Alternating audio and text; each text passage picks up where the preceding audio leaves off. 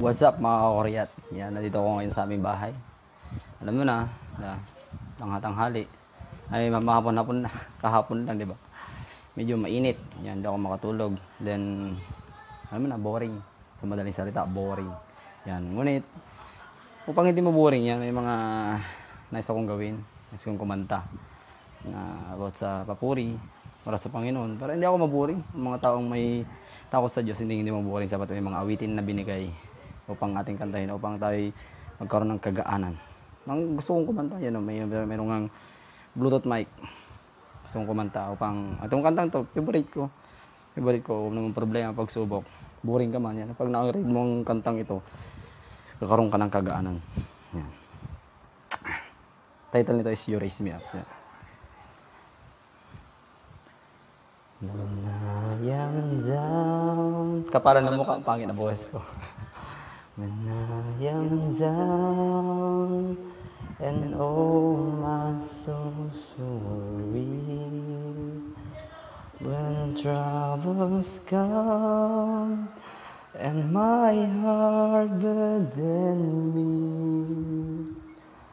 when I am still away here in the silence, until you come and say a word with me. You raise me up, so I can stand the mountains. You raise me up to walk on stormy seas. I am strong when I am on your shoulder. You raise me up. Kinakabahan mo? Bisyo. Mitch reports.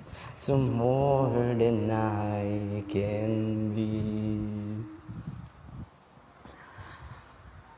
You raise me up so I can stand the mountains.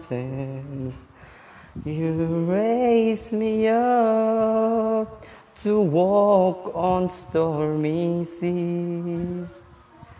I am strong when I am on your shoulders.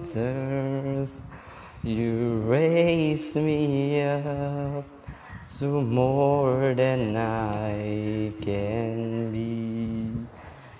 Yun lang, hanggang doon lang. Yeah. Sa mga taong naboboard dyan, naboboring yan, kumanta lang kayo.